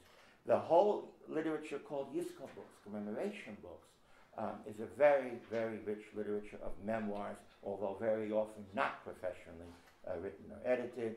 There's Berel Kagan's Encyclopedia of Jewish Towns in Lithuania, covering only the territory of the Republic of Interwar Lithuania. And the Lithuanian translation is almost complete, but sadly has not appeared yet. I hope it will come out, and we're still working to find means to have an English translation. His daughter is very active on that. It needs editing. It needs editing, as you know. Belkan? Yeah. You mean errors or? Because it's a one. Yes, it's a one-person. Yeah, many of these efforts are one-man, one-woman shows. This is true, and this is part of a bigger issue, I think, that the whole East European Jewish civilization did not become the mainstream of Jewish life in America or in Canada, for the majority, in England and so on. Okay, there's the attachment to the State of Israel in modern Hebrew, the attachment to modern religious movements in America and elsewhere. But a very important continuity are the Litvish yeshivas, Mir, Ponevezh, Telz, Baranovich, Lakewood, Gateshead. So these are the great academies today, and we're very honored to have here the Rosh Yeshiva, the head of Baranovich Yeshiva in Jerusalem, whose father, grandfather, and ancestors led the Baranovich Yeshiva. You may not know that Baron comes from Baranovich, but don't tell him I told you, although there might be. In Israel, many foreign people are shocked. Lita'im. So what does Lita'im mean? It can be you're Haredi. Haredi means more religious than modern Orthodox. You don't wear the little kippah sruga with the bobby pin. You wear a proper yarmulke. Ashkenazic Haredi, not Sephardic. Minus Hasidic, okay? Not always Lita derived, but following various traditions. A few years ago, I visited my Hasidic friends in Monsey, New York, and they told me there's a whole street of Litvishes. Litvish, I want to meet them. No, I met a bunch of Americans who speak English with a bit of yeshivish mixed in, you know. No, that was a chiluk in the opinion, so what am I going to do? But they didn't know where Lithuania was. They didn't know where their ancestral town was today, but they're Litvish, they're non-Hasidic, and a little more religious than modern Orthodox, sometimes much more religious. But I have a better story for this. Okay. I just met a. Can everybody hear? Maybe stand up. Me and my wife, I'll tell you a lot. That's all. We met in Poland. A girl. Can everyone hear? A girl from Ukraine, a non-Jewish girl, wants to become Jewish. Oh, yeah. And she's for. I'll talk her out of it. She's a few years already working and studying and trying to become Jewish. And when she met us, and after she took a few conversations, she wanted to know. She wanted only Litvish. Meaning? She's not Jewish. She wanted. Yeah, but meaning what? She wanted to become Jewish, but she wanted to make sure that she joins only the Litvish sect. She found the right guy. Absolutely. She asked, the Hasidim on this. She wants a non-Jewish Ukrainian woman. She wants to be only Litvish. Where in Ukraine? She came from the south, but she spent the southeast had that Litvish area, Chernigov, you know. No, not that. Today. Okay, right. No, the Litvish is much more attractive. It's much more. Okay, and in Israel there's the Degel HaTorah party, and Rabbi Baron can tell you if there's a question later much more than me. Internationally, if you want to speak ethnographically, Chabad Lubavitch are Litvaks. They are from the east of Lithuania. Vitebsk, Molev, Mohilov, Homlev, Gomel. And so all the rabbis we've been privileged to know in the last decades here are Litvaks of one kind or another, the point being that there are many different kinds of religious Litvaks outside all the other non-religious versions we spoke about, okay? So many of you know Rabbi Pfeffer, who on his father's side comes from a long line of Lithuanian rabbis, on his mother's side from famous Hungarian rabbis. Then you had, perhaps some of you remember Rabbi Burstein, who was born in St. Petersburg and only became Orthodox late in life, but identifies with Lita'im, in other words, the Lithuanian religious tradition, okay? And of course you know Rabbi Krinsky, who as a Chabadnik speaks lovely Lithuanian Yiddish. So they're all Litvaks. And now we have Rabbi Baron. For the first time we have a Rosh Yeshiva from a long line of heads of Yeshiva. No, in modern Lithuania there have been many controversial projects about Litvak culture, many lively discussions. This week I got attacked for writing a too positive review of the wonderful new museum on Apilimo, the Museum of Litvak Identity. It's on Barbara Kirschenblatt-Gimblett's Facebook page. She's the director of Polin, the museum in Warsaw. So Adam Sachs, I think, American scholar, wrote a very scathing review. So you can read that debate. He talks about appropriation of the word Litvak. I remember from years ago, a Litvak foundation was founded by someone. When it didn't go well, he wrote an anti-Semitic. I mean, you find all kinds of uses. Okay. Then you also find very many controversial Jewish usages. For example, the official Jewish community today, what is it? The Lithuanian Jewish, parentheses, Litvak community. Now, I don't think that's right. For example, as I'm thinking of dear Liana, yes, and her sister Vika, I remember very well your dear grandfather, who used to come to our weekly Yiddish reading circle that we did for 21 years, and when we read Shalom Aleichem, we wanted Ukrainian Yiddish. And he wasn't a Litvak, and he's no less a member of the Jewish community here, you know. So again, it can be controversial in that. And then you have all over the place the Litvakness of the Three Stooges, Woody Allen, and you say, oh, they're Litvaks. So somebody born in America where parents and grandparents came from 6 different cities in Eastern Europe, it's appropriation of Litvak. Has anyone ever visited the American consulate in town? No? No. The American consulate here on the grounds of the American embassy, you're not allowed to take pictures there, but you're allowed to stand and write it all down.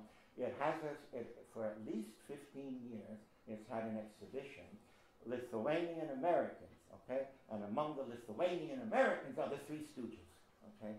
The famous American comedy group. One was born in Philadelphia, I think one was born in Hackensack, Litvak is what them.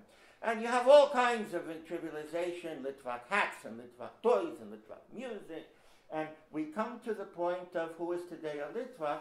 In one sense, the strictest sense, it's only people who came to maturity before the Holocaust and grew up in the Yiddish-speaking civilization of Lithuania. Now, this is a very painful point for Litvaks. We, Litvaks did not recreate that civilization totally the way Hasidim did. You can walk through streets of Borough Park and Stamford Hill and Muncie, all in Yiddish, in a very deep Yiddish, different clothing, different mindset, a different ethnic group. So people who came to that maturity before 1941 are not going to be very young today. We recently lost here Fania Yochalis Brantsovsky at the age of 102, but when someone is the last Mohican, she was the last to have been educated in the secular schools, including Sofia Gurevich's magnificent gymnasia on Makova, Agwono, I think it is today. In the rabbinic world, the loss of Rabbis Chaim Kanievsky and Gershon Edelstein in the last years, also the loss of among the very last who came to maturity before the Holocaust. That doesn't mean that later people are not Litvaks, but it's different, okay? Then you have anybody who's a follower of Lithuanian Orthodox Judaism, and in many environments, Orthodox, a little Haredi, non-Hasidic plus Ashkenazi, and that identification, okay? Then you have the last generation of us, quickly aging. By the way, I estimate it's 1 million people. I think you're right. It's conservatively 1 million. Rabbi Barron makes an somewhere important... between 1 and 2 million. Nobody really even. Okay. It's like but half it's the a very population important of Lithuania. point. Yeah. This is people who identify as Lithuanians. Absolutely. I'm saying these people have a feeling, a will for the Lithuanians. And that's the last line here. Our freedom to self-identify. Rabbi Barron has just made the point that there are at least, let's call it 1 million, there may be more, but at least 1 million living human beings in the world who identify themselves with one of the words, Lithuanian, Litvish, Litvak, whatever, with one of those words. Lithuanian, probably Lithuanian in English and Litaian in Hebrew, not the word Litvak or Litvish necessarily, because Yiddish is very weak in most of these communities, but they identify with Lithuanian Judaism. So that's 1 million people in the world, whereas those of us for whom Lithuanian Jewish culture is, a topic, we are a tiny, tiny group of people, and we have to be honest about that it is the religious Litvak communities that are the true continuity, because they have real communities, and there's still Briska who speak Yiddish in Arizona. There's still groups. There's still groups that speak Yiddish. There are many more groups. And the two rabbis of Slobodka. Moshe Hillhirsch and Rav Landis, perfect Litvish Yiddish. Perfect. But their children won't speak it because they don't speak it at home as a living full language, the way Hasidim do. That's a difference. But I meet where I live part of the year in North Wales, I meet very many Orthodox Jewish visitors to the seaside, because rabbis of all persuasions decreed that North Wales is the only kosher seaside they're allowed to go to. They're least likely to see immodestly clad young women. So I have a ball in the summer when there are Hasidim and Satmar, and Litvak has come from Gateshead, and many tell me, no, they don't speak Yiddish, but they can follow a lesson in Yiddish. They could even speak Yiddish about the page of Gemara, but they can't have a conversation. And Kate said the shiurim are still in Yiddish. Some, but it's in Schwab. America, but it's an Americanized Yiddish. It's only Yeah, you read Yiddish from them. So this is the only societally honest continuity. But Brisk is all Right. pure Yiddish. Yeah. The shiurim of all these yeshivas. Shiurim, but families of the next generation, if you don't speak it at home, but some families are yeah. speaking Yiddish. I want to mention one of my newfound friends, Yenison. He spells it Yenison, Yeynesen. Felendler, who lives in Kiryat Sefer in Israel, who's the most brilliant young philologist of Litvish Yiddish. Okay? Sorry? What's his name? Felendler. Fellhendler? It comes from Feldhendler, a fur merchant, but it's without the H. Because I'm struggling with my father. Felendler. I have my father's lectures in Yiddish. You shouldn't struggle. You should be a machayir. He is your man. Yeah. He listens to. He knows all of Rabbi Pinchas Teitz's tapes by heart. Okay, so there are many different definitions. Speakers of Litvish Yiddish are Litvaks, descendants and others. We in Vilnius have met all kinds of American Jews. I'm a Litvak. Why are you a Litvak? I want to be a Litvak. Okay. So self-identification and the right to be whatever you want to be. Who is not comfortable with the word Litvak? Chabad and other Lithuanian Hasidim, okay? Because for them, Litvak often means misnagid. They interpret it. Not always. When it comes to things here, they might be able to, see it differently. Jews in the interwar republics, we discussed. Those in the 19th century editions, we discussed that earlier too, around Kherson and Poltava, where they spoke Litvish but were not Litvaks. And certain groups even going way back, like in Kurland, Western Latvia, where many of the Jewish families were German-speaking. I remember Saulos Beržinis and I once went on an expedition to Western Latvia. We came to Goldingen, today Kuldiga, Max Weinrand's birth town, and Zeligish Kalmanovic's birth town. So there were no living Jews left. We went to the cemetery. Half the cemetery were German Jewish gravestones in modern Hebrew, and the other half were classic Litvish gravestones with all the traditional Hebrew words, the abbreviations. You could see it's two different Jewish cultures in the two parts of the cemetery. The word for died is Yonav, Yotzo Nishmosoi B'Tayra, but it was read Yonav like the past tense of a Hebrew verb. V'Yonav, Kov Gimel. So anyway, they were not exactly comfortable with it, and they were. My own projects include the Lithuanian Yiddish Video Archive, all free on YouTube, 760 videos so far, and we hope to digitize another 760. When we do, we put them online free, but no translations, no index. That'll be done by someone after me. My worry is not getting them up in my lifetime, so that's that. I'm working on the Yiddish Cultural Dictionary, which has been accused of pro-Lithuanian bias by my many colleagues in New York, and there are books online. And those are some maps, but I won't go into them. I'll just mention what I was doing. I found a lady who was born in Chernobyl and after the atomic disaster lived in another town, but she was able to tell me the towns that spoke the special dialect of Chernobyl Yiddish and prayed in Chernobyl Hebrew. It's like Litvish, except every U is an E. Borich, not Boruch and not Burich. So that was Chernobyl.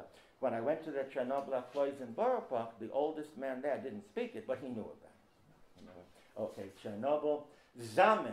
I used to go every Sunday to see Freda Yochelovich in Yevnevitsky in Kovna. She had been born in Kulei, and she wrote for me the 14 towns in interwar Lithuania, that's the green area, where it was where the special dialect of Zamet was still spoken, and she had it.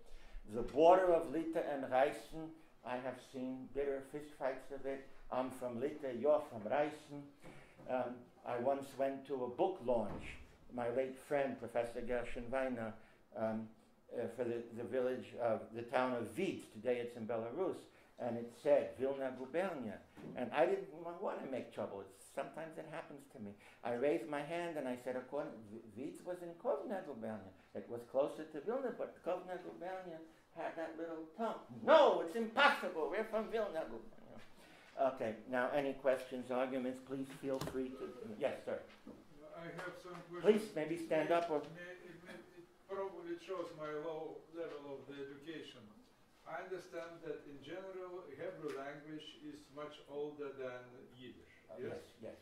How it happened that the Jewish nation, the people leaving their country and coming to Europe, started to use in generally the different language, of course, as you show in your map, in different areas, influenced by the local languages, getting the different dialects of the Yiddish.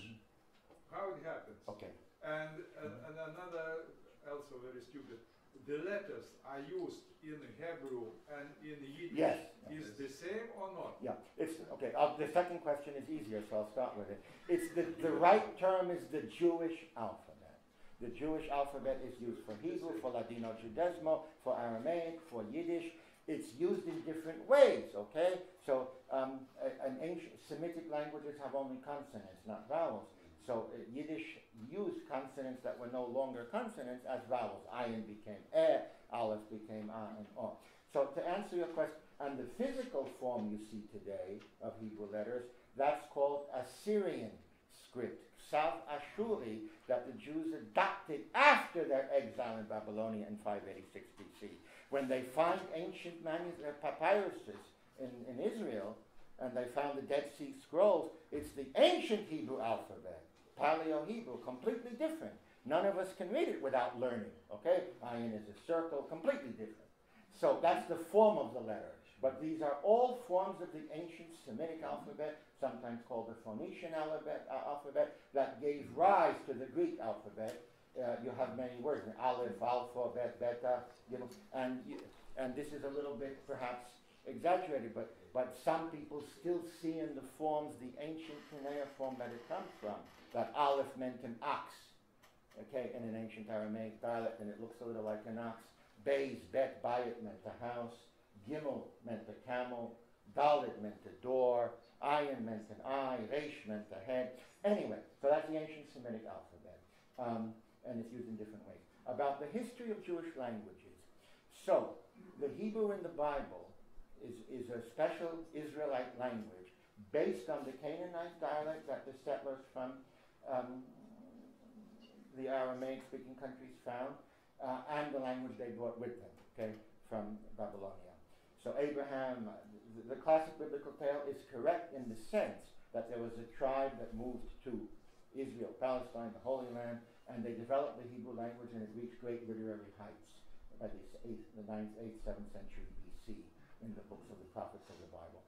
After 586 BC, when Jerusalem fell, and the temple was burned and the Jews were exiled, Hebrew was probably never again a spoken language. That's not popular to say because our whole Judaism today is Hebrew-centric, so you'll find other people who say it was spoken in Christ's time. It wasn't. The Jews developed their second great language, Jewish Aramaic, which is based on Babylonian Aramaic, but with a very big Hebrew component. Okay, so let's say Pesach in the Bible is Passover, among other things, and in the Aramaic language it's Pascha, and so in the Talmud Pascha can mean the Passover, but in Yiddish, the Aramaic and the Hebrew word, they were incorporated into Yiddish, but with a difference. Pesach meant the Jewish Passover, and Pascha means Easter. So Pascha is the Yiddish word for Easter. So there's the Hebrew period, then the Aramaic period, and then the Yiddish period. So Yiddish developed on the banks of the Rhine and the Danube in Ashkenaz, based largely on medieval German dialects, but it was immediately combined with Hebrew and Aramaic in an exact way, not always according to logic. The Yiddish word, for sun is die Zun, okay? And the Yiddish word for moon is die Levone, okay? You can't do it the other way. If you say mun for moon, okay, and shemesh for sun, you're not talking Yiddish. You're combining Hebrew and German. So there was a fusion of European, Germanic with Semitic, and that became Yiddish over the last 1,000 years. So in different periods. So the whole survival of the Jewish people after exile, okay, is a whole either miracle or crazy story or whatever you want to call it. but Yiddish became the language of the Ashkenazi tribe of Jews. While maintaining Hebrew and Aramaic for sacred study and reading and for writing new books.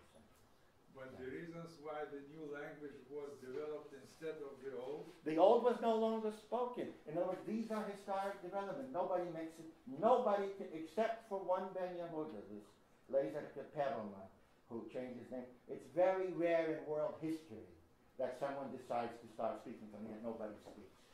Okay? I've read books on linguistics where they say this Eliezer Ben Yehuda is the only person in world history who pulled it off.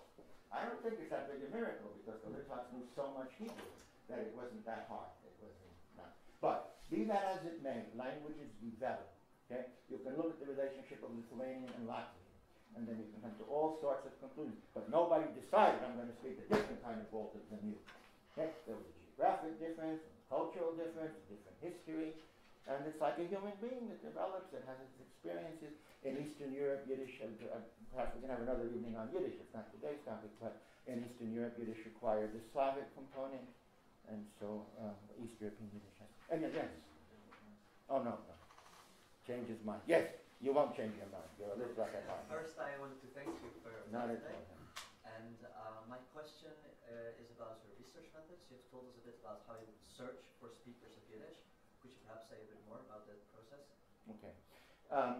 So, I guess when I was doing my BA in linguistics and Yiddish at Columbia University, I was very jealous of the other kids who were studying the history of Spanish or Italian or German.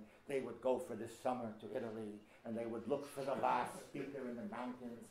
And everybody told me that after the Nazis came the Soviets, and you can't go there anyway, it's the Soviet Union, forget it. So, if I can give just one example, when I was a young student in New York, I put an ad in the Yiddish paper looking for Litvaks born and the towns were of Shematia, of Zamet. Okay, I didn't find one who spoke it because in America it was so assimilated they were embarrassed about the funny dialect that they lost it. In 1990, I came for the first time, spent a month in Vilna from December 90 to January 91, and I was thrilled to find hundreds of speakers of every kind of Litvish. Then, in 1992, I was on another personal trip in the town of Svir, not far from here, looking for my great-grandmother's grave because my father had written a book in her name, and in the book she comes to his dreams in New York and dictates the book. It's a different story. But when we found her grave in 1 week, and I had already 2 guys with me, Piotr Ivanov or Petras Ivanovas from Ignalina, and the late Zisky Shapiro of Pabraga, we had a whole week on our hands. So I said, let's start looking around. We went to Smargon, and we went to Oshmina, and we went to, in every town I found at least one amazing personal family who still spoke the local. And that was when it became a goal of my life, to tape as much as I can before they disappear, because they were then very old, and I understood people are not forever, not them and not me. So my late mother never forgave me in 1999 when I was a visiting professor at Yale, and I turned down there 10 years because I had an invitation to come here, and I could continue my project. I could go every weekend to look, you know. Anyway, so it's a audio and video archive of the last spoken Yiddish in the Lithuanian lands, and that is the map in a way that corresponds to these 30 years. In a sense. Yes? I want to ask you, from the beginning, when you started the first slide, Yes. and after you talk about what it was in America when you were a child, and it was Polish environment around you. My question, your opinion about the Litvaks and Litvakes in Polish, is dialect or something else? Because if there are sounds in the language of the Slavonic suffix or prefix, I'm sorry, I'm not grammar, silent, you know, and it's put the impact on the language. What is your opinion? Right. Li or vak? Oh, okay, I see. Riba. So in Yiddish itself, the word arose as an insult, Litvak, okay? And as a suffix, it's always pejorative in Yiddish. As I mentioned before, folyak, suak, paskodnyak, and words that I would never mention in front of such an elegant audience. And by changing it to Litvak, it became Hamish. It became not insulting. We don't know. We don't know. In fact, our first attestations in text are from the 18th century. One of the earliest rabbinic uses of the word Litvak is about Shnei Zalman from the Adi. It's what his Ukrainian teachers called him when they were not happy with him, this Litvak from up north. But it could come from the time of the split of 1623 of the Va'ad Lito from the Council of the Four Lands. That's point one. But there's another interesting point. When we traveled in Ukraine, we found that in Ukraine, Litvak just didn't come out of the mouth properly, because there's Litvak where it's an insult. So it became Litvik. There's a Litvik. Okay? By the way, there's a super insulting form that is even without the change, with the stress, Lutvak. So Lutvak is called a hypercorrection. We say kumin, they say kimin. We say purim, they say pirim. So they say wherever, even where it's e everywhere, they will say, Litvak says u. So Lutvak is one of the insults of Polish Jews against us. But we Litvaks get our revenge very quickly. In our dialect, the Polish Jews are called Palische. So we call them Pailische, even though in that word it's Dafke Polish. So you have linguistic humor and irony that then enters the dialect, and people don't often think of it until it's studied hundreds of years later. Great. Anyone else who has not yet spoken? And feel free to disagree with anything. No? No, okay. So, thank you.